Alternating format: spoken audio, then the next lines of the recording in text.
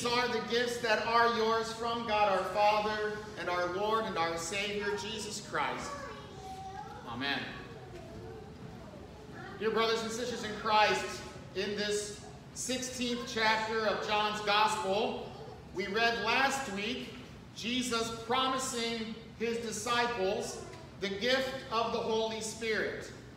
He said that he would be leaving them for a little while, and then he would return in a little while. In the meantime, they were given the Holy Spirit. The Holy Spirit to connect them to Christ himself. The Holy Spirit to, by his work, to sanctify them in their faith as Jesus had ascended into heaven. In other words, in his absence, he would make himself present with them by his Holy Spirit. Today, Jesus continues this same speech by saying that he would give them something else. By giving them the Holy Spirit, he also gives them the gift of prayer. And by giving them this gift, most certainly he gives us this gift as well. He says, while I'm away, you can go directly to my Father and ask him for whatever you need. Whatever you ask of my Father, he will give it to you if you ask in my name. You have access to God the Father. Therefore, when you come to my Father, Jesus says, in my name, he will give you whatever you ask. You can approach God's throne with full confidence that he will not only hear you, but he will answer you, and he will give you whatever you ask. Now, as dear children ask their dear loving Father, that is how we go to the throne of grace. We do not go in fear and trembling as a servant goes to his master, or as a subject goes to his king, but rather we go as dear children would go and ask their daddy for something. He gifts us with the ability to pray and to speak to our Father, that in those prayers, Jesus also may be present with us. As we pray in Jesus' name, it is as though Jesus himself were asking his Father for these gifts. It should cause us to pause. As Jesus says, whatever you ask in my name, my Father will give you, should give us pause to ask the question, what would we ask for? What should we ask for? Jesus says, whatever you ask, God will give. Of course, our sinful nature, our old Adam, our selfishness might incline us to ask for things such as more wealth, a bigger house, a nicer car. I'd really like to win the lottery, maybe the Powerball, maybe take early retirement. Yes, all of these worldly requests, all of these requests of this world, things that would make me perhaps joyful in this life, might be the things that I would be inclined to ask for. But these kinds of requests treat God like the blue genie from Aladdin, like he is simply here to grant our wishes. And he is compelled to grant you those wishes. He must grant you those wishes. Because after all, Aladdin has set the genie free. It puts us in the driver's seat. It puts us in the position of power as if we were the ones who told God what to do.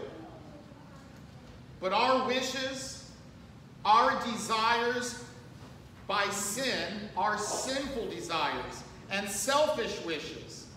And such sinful wishes could never be asked in the name of Jesus. You see, dear brothers and sisters in Christ, the name of Jesus is a name that we know because of what he has done for us. We know the name of Jesus and we identify it with sacrifice, with selflessness. Indeed, we identify the name of Jesus with the cross. The name of Jesus is a name of love, of grace, and mercy. And therefore, to pray in the name of Jesus means to pray that our wishes and our desires would conform to his will, his wishes, that we would want what Jesus wants.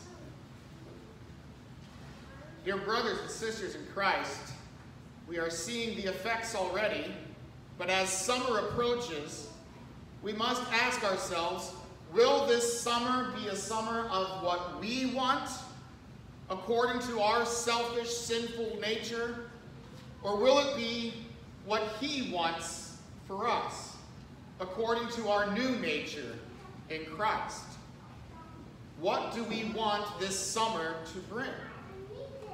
We want this summer to bring time for travel, relaxation, maybe relaxing even from going to church on Sunday morning, taking some time off, taking a few weeks for me, maybe even taking a few weeks off from our giving and putting that money into something that we want. Unfortunately, this is the trend, not only in our church, but in many churches. Attendance during the summer goes down significantly, and with attendance, so does giving, and so does faithful worship and receiving of the good gifts of God. Receiving the gifts that God so desperately wants to give you in his word and sacrament. So I ask you, could this be the summer that we pray in the name of Jesus? Our prayers in the name of Jesus should always be prayers for more of Jesus and not less of Jesus. More of his gifts, more of his word and sacrament, more of his grace. We should always want more of him and less of the world. Because indeed, as Jesus says, he has overcome the world. Jesus lives, the victory's won. We just sang it. And if Jesus has overcome the world, then why does our sinful nature want so desperately to cling to the loser? Why does our sinful nature want to cling to the things of this world when Jesus has already claimed victory over them? Indeed, beginning next week, Memorial Day weekend, maybe even beginning this week, by the looks of things, the pews will thin out, the offerings will decrease, and our faith, many people's faith, will starve. I pray that it may not be so.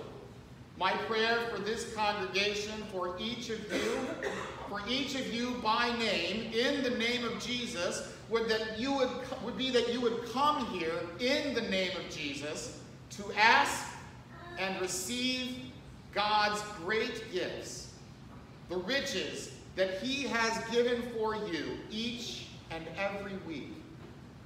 His blessings are certainly not of this world. In fact, a prayer in the name of Jesus might include a prayer to have the grace to accept the afflictions of this world. Grace to accept the sufferings, the poverty, the tribulation that comes as a follower of Christ. Perhaps a Christian prayer might be for a smaller house, a clunker of a car, losing the lottery.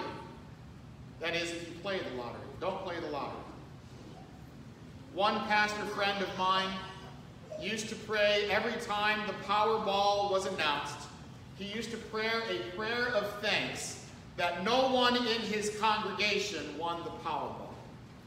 A prayer of thanks because he recognized that by winning that lottery, no joy could truly be found. The only true joy is found in Christ. And all too often, if you follow these stories, the people that win the lottery, they win the Powerball, their lives end in destruction.